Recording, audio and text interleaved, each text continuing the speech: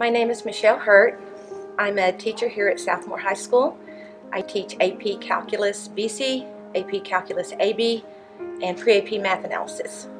Well, I always enjoyed math a lot. That's one reason why I wanted to become a math teacher. I started out in engineering, and I felt like I needed to work with people more than just objects or numbers. And so then that led me into the math field of teaching. The reason that I teach and continue to teach, I believe, is because when I was young, I lost my parents. I did not have any parents growing up. I did not have any support, whether it was financial support or family support, and I had to figure it all out for myself.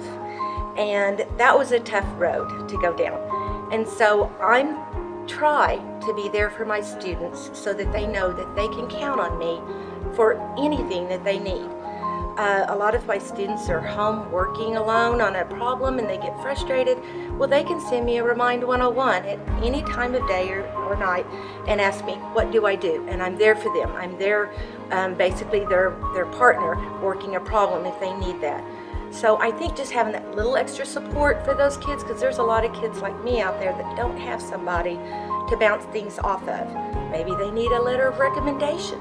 I do lots of letters of recommendation for those kids.